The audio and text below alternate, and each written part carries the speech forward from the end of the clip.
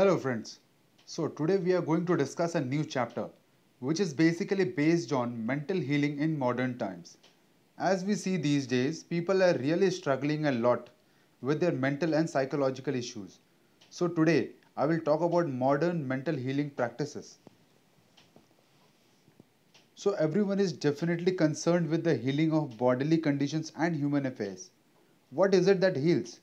Where is this healing power? There are questions asked by everyone. The answer is that this healing power is in the subconscious mind of each person, and a changed mental attitude on the part of sick person releases this healing power.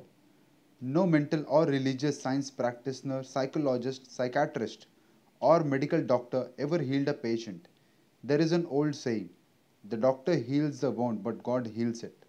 The psychologist and the psychiatrist proceeds to remove the mental blocks in the patient so that the healing principle may be released, restoring the patient to health. Likewise, the surgeon removes the physical block, enabling the healing currents to function normally. No physician, surgeon, or mental science practitioner claim that they healed the patient. The one healing power is called by many names: nature, life, God, creative intelligence, and subconscious power. As previously outlined, there are many different methods used to remove the mental, emotional, and physical blocks which inhibit the flow of healing life principle animating all of us. The healing principle resident in your subconscious mind can and will, if properly directed by you and some other person, can heal your mind and body of all disease. This healing principle is operative in all men regardless of creed, color, or race. You do not have to belong to some particular church in order to use and participate in this healing process. Your subconscious mind will heal the burn or the cut of your hand, even though you profess to be an atheist or agnostic. The modern mental therapeutic procedure is based on the truth that the infinite intelligence and power of your subconscious mind responds according to your faith. The mental science practitioner or minister follows the injunction of Bible, that is, he goes into the closet and shuts the door, which means he stills his mind, relaxes, lets go, and thinks of the infinite healing presence within him. He closes the door of his mind to all outside distractions as well as appearances, and then he quietly and knowingly turns out his request or desire to his subconscious mind, realizing that the intelligence of his mind will answer him according to his specific needs. The most wonderful thing to know is this: imagine the end desired and feel its reality. Then the infinite life principle will respond to your conscious choice and your conscious request. This is the meaning to believe you have received and you shall receive. This is what the modern mental scientist do when he practices prayer therapy. One process of healing. There is only one universal healing principle operating through everything: the cat, the dog, tree, the grass, wind, the earth, for everything is alive. This life principle operates through the animal, vegetable, and mineral kingdom as instinct and the law of growth. Man is consciously aware of this life principle and he can consciously direct it to bless himself in countless ways. There are many different approaches, techniques, and methods in using the universal power, but is there only one process of healing, which is faith. For according to your faith, it is done unto you. The law of belief. All regions of this world represent forms of belief, and these beliefs are explained in many ways. The law of life is belief. What do you believe about yourself, life, and the universe? It is done unto you as you believe. Belief is a thought in your mind which causes the power of your subconscious to be distributed into all phases of your life according to your thinking habits. You must realize the Bible is not talking about your belief in some ritual ceremony form, institution, man, or formula.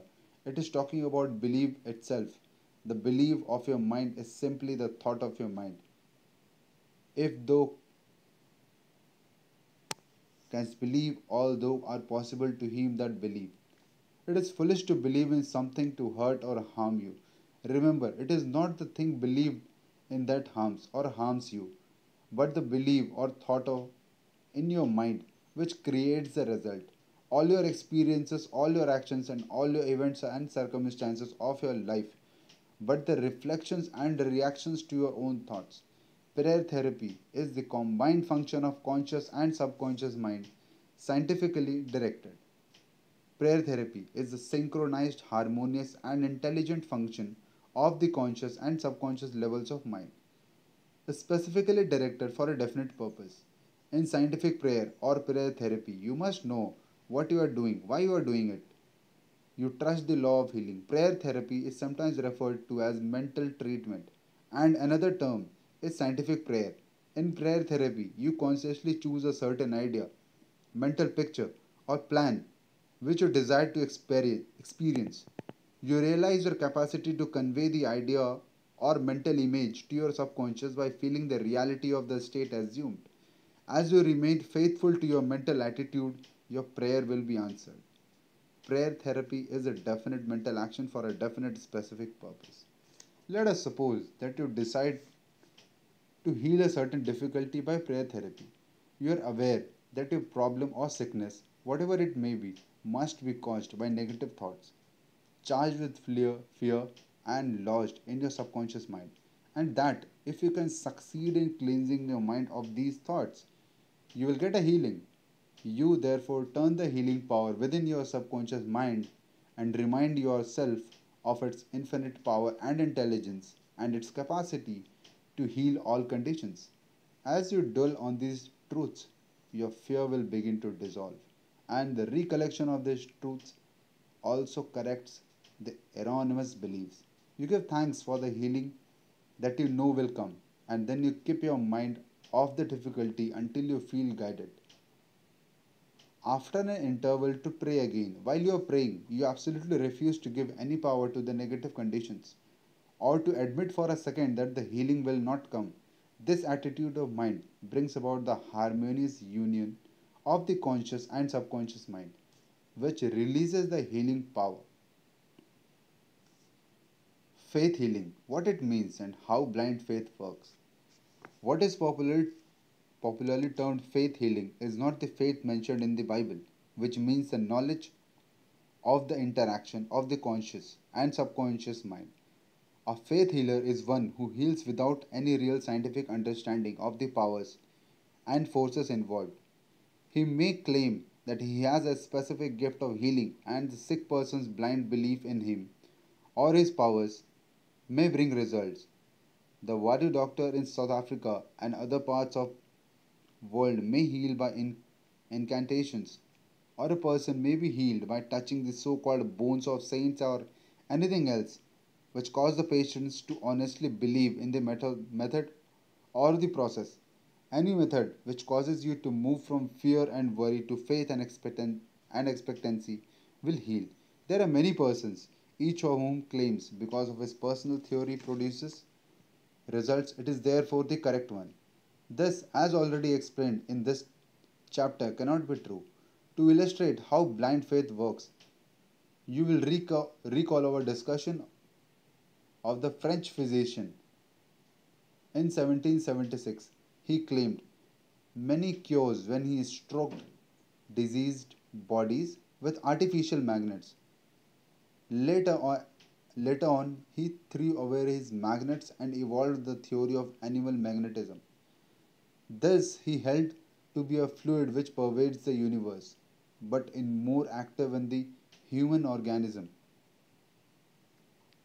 He claimed that the magnetic fluid which was going forth from him to the patients healed them. People flocked to him, and many wondering cures were effected. Mesmerist moved, moved, and then, while there, the government appointed a commission composed of physicians and members of the academic science, of which to investigate his cures.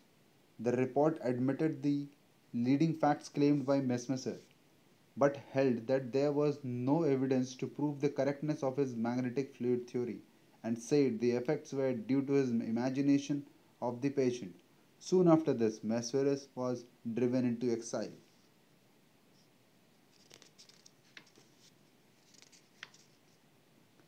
So let's at the end describing about the mental healings in the modern times. So the first point goes something like this. We'll completing up with the summary. First, find out what it is that heals you. Realize that correct directions given to your subconscious mind will heal your mind and body. Number two, develop a definite plan for turning over your requests or desire to your subconscious mind. Number three, imagine the end desired and feel its reality. Follow it through and you will get definite results. Decide what belief is. Know that belief is a thought in your mind and what you think you create. It is foolish to believe in sickness and something to hurt or to harm you. Believe in perfect health, prosperity, peace, wealth, and divine guidance. Great and noble thoughts upon which you habitually dwell become great acts. Number 7. Apply the power of prayer therapy in your life. Choose a certain plan, idea, or mental picture, mentally and emotionally.